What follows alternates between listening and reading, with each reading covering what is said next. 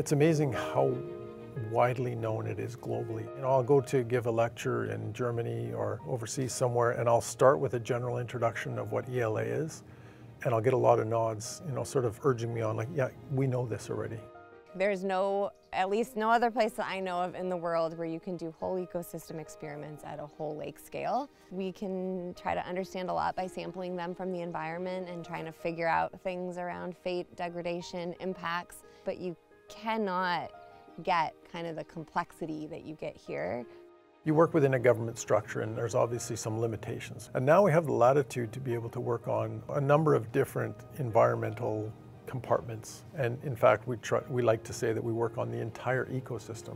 We consider the entire ecosystem. So that latitude to be able to draw in collaborators from other realms, I mean, it really enhances your ability to look at the whole ecosystem. So we're allowed to think more holistically and less in a box than we were with the government.